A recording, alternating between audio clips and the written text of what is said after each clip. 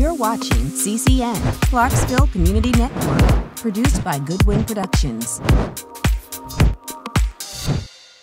Powered by CDE Lightband.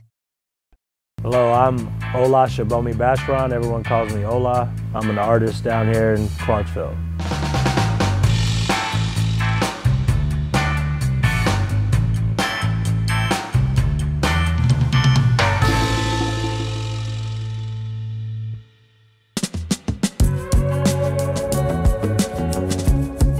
Art for me has always been an escape type of thing. I'm not me without creating, so I've always known that I needed it. I'm from Nigeria initially. Grew up here in the States in Oklahoma. I went to Oklahoma Baptist University. I knew I was gonna be an artist. I was one of those kids that just knew. I mean, for me, it was like I needed art, so I might as well be an artist. So if I can make it work, I should make it work. Most of our families either come to the US or go to the UK for school. But what their whole thing was, every summer, 2 weeks at a time in a different city, and they fell in love with Oklahoma somehow.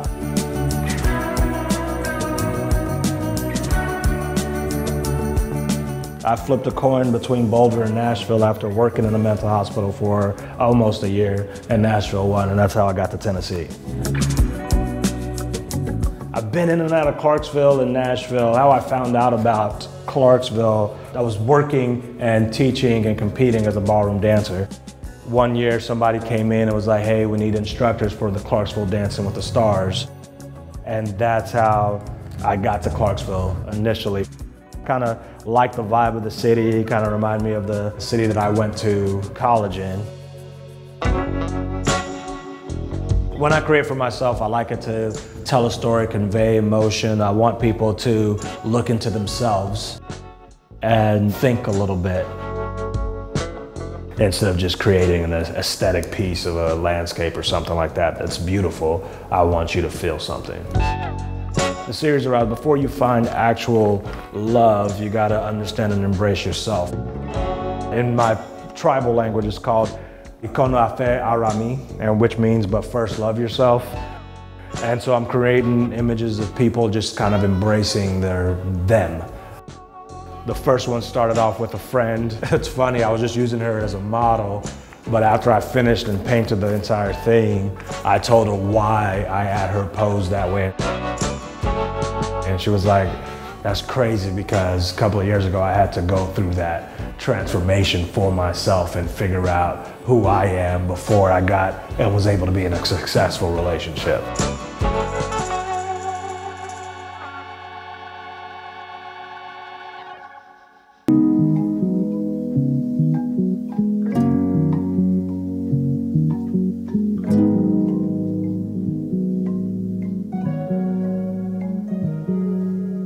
So I've done a self-portrait every year since I was 12, and that one was 2018's. The mood that I was feeling then was just more, where am I going? What is what I'm doing right now, where is it gonna take me? A photographer actually had just stopped me one day. He was like, hey man, I wanna take a photo of you.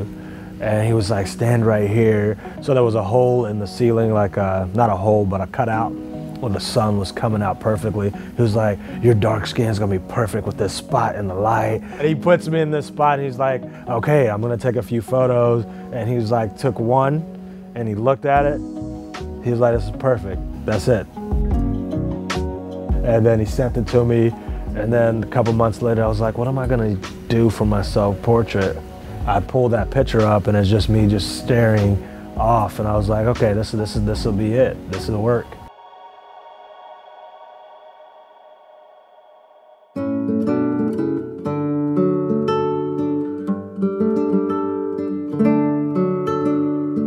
Pixelated Love series. I wrote down a poem. I can't say it verbatim, but essentially it was about pixels in an image in the computer screens and everything like that. It's a bunch of little pixels that create the entire image, and that's what love is. Instead of pixels, it's little moments things that you've done together from the moment you saw each other to the first kiss or the first handshake, the first hug, the good times, the bad times, all of those moments come together and create all these little pixels in our relationship. And the entire series is done with little tiny plus signs with big brushes, small brushes, creating the entire image just like pixels in a computer screen. This one right here, one of my friends, photographer in Texas, he took that photo. Then I was like, I want to do an old couple. And then I want to do just hands, just photos that different photographers that I know from Instagram and stuff like that I got those from. And then 2020, I kept hearing stories about the elder generations being separated for like months at a time. And this particular couple that the idea came from, they were separated for about 7 months. And when they got back together, they were just trying to embrace.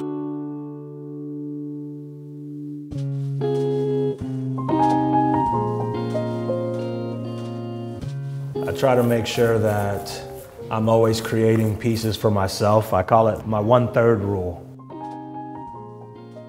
Always 1/3 is doing commission pieces, another third is doing the murals and finding more work and all that kind of stuff. But that last third has to be the reason why you do what you do. Because if you forget that part, then it all becomes just a job. Then you hate your job at the end of the day because it's not the reason why you went into it. And then that last 1%, you gotta make sure you're not doing anything, just relaxing. My first mural that I was involved in was in college. The city of Shawnee, Oklahoma brought in a professional muralist to do a project. So she came to the university that I was at and was like, hey, I need several students to help design and do the mural. All of the students there, she selected like 5 of us, and I got to see the wall, got to take the photos of the wall, bring it down, then we sat down with a professional muralist already that's already done tons of them and designed her mural for her. That mural initially, they only wanted a 8x8 foot mural, and that was the wall that it was gonna go on. If I'm gonna design something, I'm gonna design it for the whole wall. I mean, that's a huge wall. I think the length of it is like 99.6, so almost 100 feet. The height was 40, and then they were only gonna put one small 8x8 mural on there. And I was like, yeah, I'm gonna design it for this. If you want me to do it small, I will, but I'm gonna design for the whole wall. And they saw it, then the owner of the building saw it. He was like, yeah, I'll pay you the extra money to go ahead and do it on the whole wall versus the 8x8 that they proposed. The owner at one point put it up for sale, the building up for sale for over $1 million, and I'm gonna count that as me selling my artwork for millions of dollars. So once that sells now, I will be one of those artists, you know? I'm there, I made it.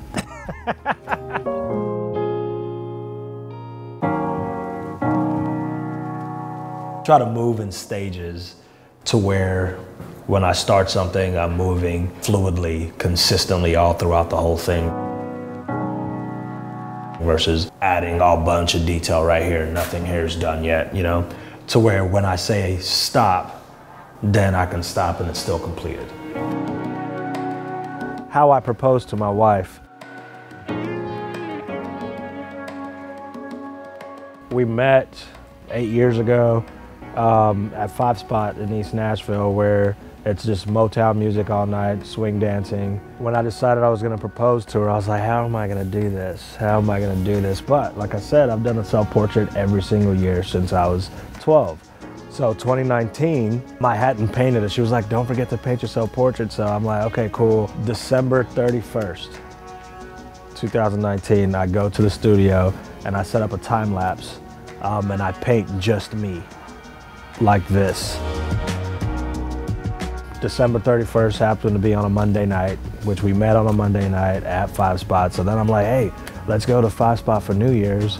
So we bought the tickets and then 2 of our friends went. But before we go in, my friend is like, hey, did you see his self-portrait? Because I didn't tell her what I was doing at the studio.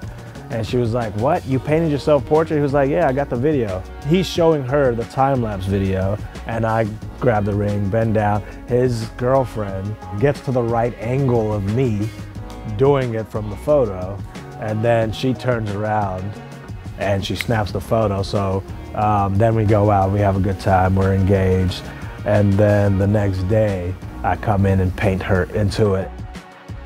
That was how I proposed to the wife right here.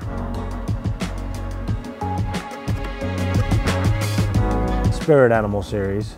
I think I'm on number 7 of that series. I'll probably go to 12 and cut it off there. This one's actually my wife, and I'd say her spirit animal is either a Chihuahua or a fox. Chihuahua because she likes to sleep all day.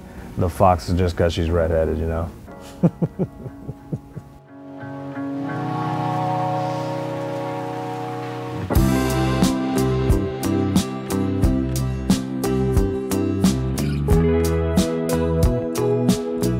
We all have different styles, and there's millions of people that like your style. There are millions of people that are gonna like my style. You just find your niche, do what you need to do.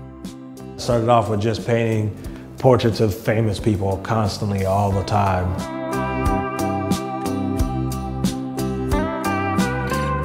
Until people started being like, oh, I know who that is, know who that is. Can you draw my kid? I'm like, yes, of course.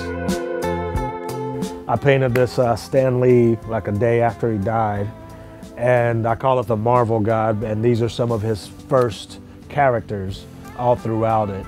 And so I wanted to paint the entire thing in the background first.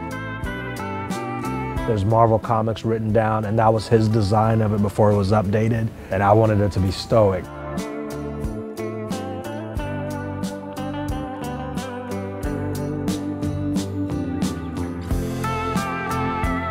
We've got this really, really colorful thing going on. I talk about me learning stuff from other artists all the time, and I'm not an abstract artist. Abstraction is something that I had to teach myself. An abstract artist had a show at the gallery once, and she had a bunch of texture in it, way more than this painting has. And I was like, what'd you use? She was like, can you figure it out? And I'm like, no, that's why I asked. And she's like, smell it. So then I go up and put my nose up to it, and I sniff, and I'm like, is that coffee? And it was coffee. And I was like, dude, that's pretty cool. So I was like, I want to try it. So I created an abstract piece and showed some colors, mixed it with some coffee grounds, and went at it. And I've probably done about 5 of those paintings. It's super fun. Just chill, and for a while, I'd say about 2-3 months, they smell like coffee when you sniff it.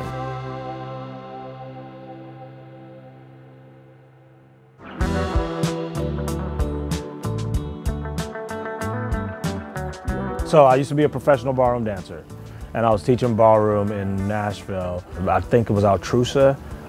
They raised money for Austin Peay students to go to Austin Peay, but they always hosted an event called the Clarksville Dancing with the Stars, and I ended up being one of the instructors. Long story short, I met a lady, one of the people that I was teaching.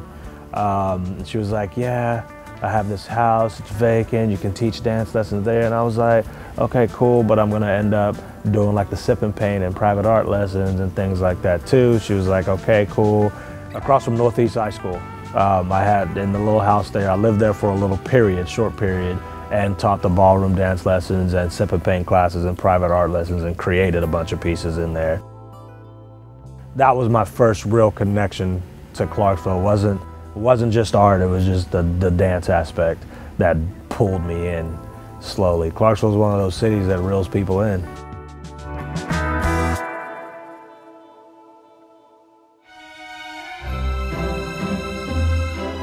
This one was 2019. Was a dancer, but I'm like love ballerinas, and most of my dance partners were ex-ballerinas. February, Black History Month, and in my Nashville galleries, we had the art crawl, and every art crawl I'd sit and live paint throughout the whole thing. And this is a portrait of Misty Copeland.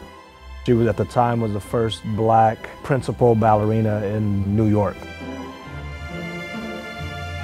I really wanted to capture the movement of the flow of the dances and things like that. And so that's what the goal was, and I eventually painted another one. I loved it just because it's dance, and I did it in my own style, you know, just freely.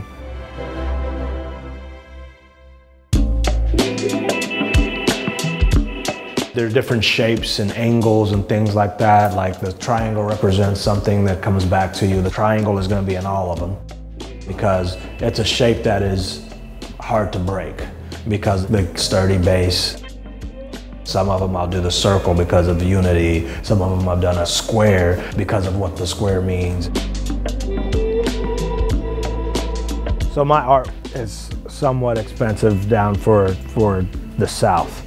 So what I decided to do is every few years I'm going to do what I call a 90-day challenge. I have to create 90 pieces in 90 days, one a day, and I'm gonna sell them for $100. Yes, 5 of them might be the same concept, same idea, but it can't be any of the ideas that I've done in the past. So I have to recreate new stuff. So it does something for me too. It forces me to be more creative, out of the box, this and that. And then some of those ideas after this project is done, I could go back to and actually fully develop. This is one of them. There's gonna be 12 of this series.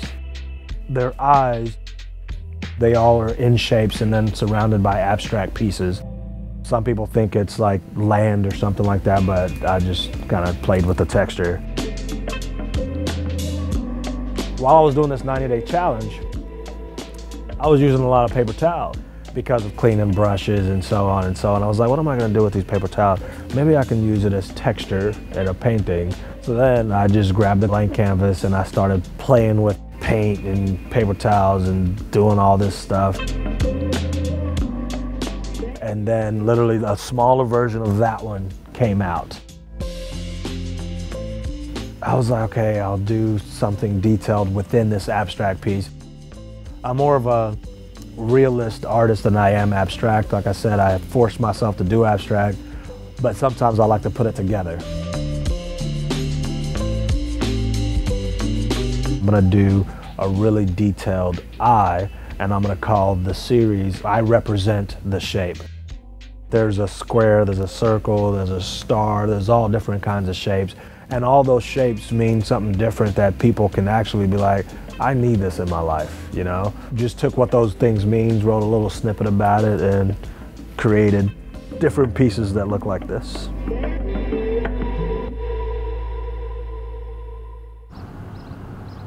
I had never seen Caucasian people ever that I remember. Then coming to the suburbs in Oklahoma, being the only black kid in the entire elementary school, that was kind of crazy. Talking about all the protests, the things going on, I tell people all the time, I'm from Nigeria, and exactly what the United States goes through with police brutality and all that kind of stuff happens in Nigeria, and we're all black. And I'm like, it's not necessarily always just about race, but in this reality, it kind of is. 3 of those people in the photo kneeling are my friends. One of them is my wife, one of them is my sister, one of them is another artist. Then those are actually real officers that actually knelt down and protested with protesters. For me, this one was more a unity piece, just like, hey, we're all, like, this is a pretty bad situation and we're all in this together. There's no reason for us to be fighting about this. Not one to go out and protest, but I have my following, I have a platform that I can use and continue doing what I do. I've already said that I write a lot before creating images, and for me it's using my tool and what I'm good at to express and change people's hearts and reach hearts, change their hearts, get them to realize things and understand things versus just painting aesthetic images all the time.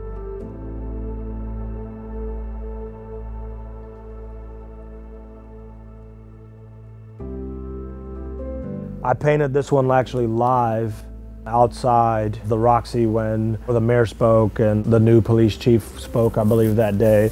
And then a couple of other people were speaking, just talking about and trying to let know that the citizens are like, we're okay, the police department here is trying to do their job, do their thing. This one is a history and present, because you have on this side, police officer current, you have a young black guy, they're all holding and embracing and walking together. This is Martin Luther King, because that was the same concept, it was the same vibe, same move of them walking down the street. One of the speakers were saying is that we have to be the light. She mentioned that we have to be the change. And yes, she said, I am mourning. I'm not mourning necessarily just for X, Y, and Z, people who've lost their lives, but I'm mourning for our ancestors that this has happened to. I'm mourning because this could be my kid. I'm mourning for that this is decades later and we're still doing the same thing. And so as people were talking during that speech, I was writing down some of the things for those pieces. But my friend, a photographer in Nashville, she actually took a photo of a young lady actually holding up the words in this sign.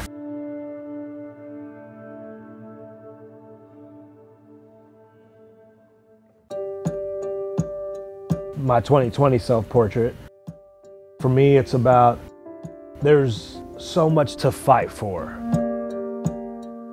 And for me, I protest through creating pieces, but there's so many things more than just Black Lives Matter and police brutality to fight for.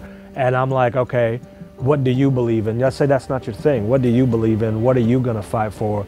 Is just living and going through the motions worth it? Some parents are fighting for their kids to have a better life than they are. What are you fighting for? For this, I wanted to bring out a bunch of different situations because we were so influenced in 2020 with just police brutality and Black Lives Matter. I'm like, but all these things are still going on. And what can be said about it?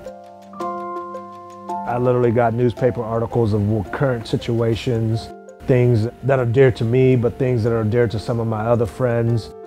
Injustices all around. It was how I was feeling in 2020.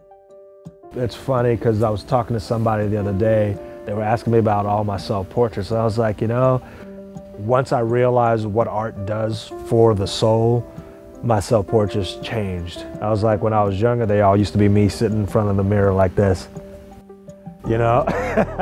And then as I got older, they started speaking a little bit more.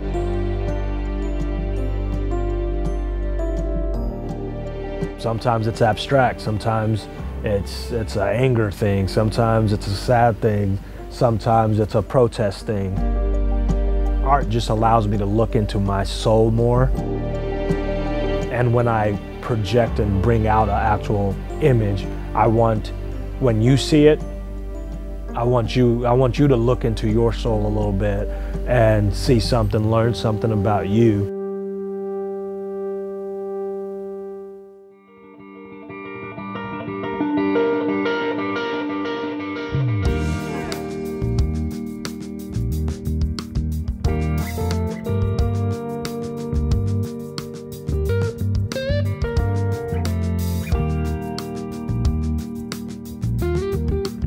Art speaks. I want mine to speak. I mean, I do have fun creating small aesthetic pieces that are just pretty and cute and stuff. Oftentimes that's what sells, so I definitely do that too. I prefer creating the pieces that talks to you.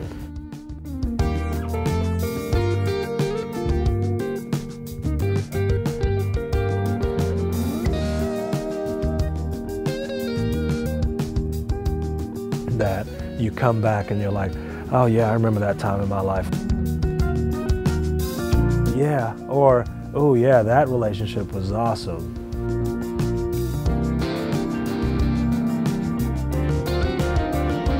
What is he actually trying to share there?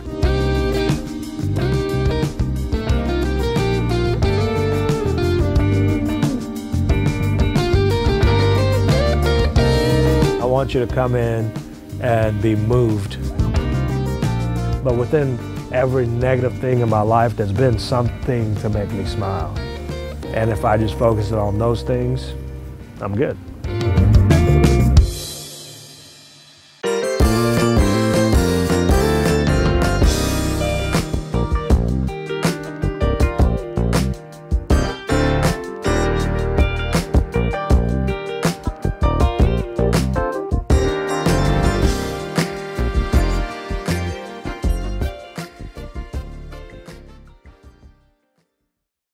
For current and exclusive content, subscribe to CDE Lightband, connecting you at the speed of light.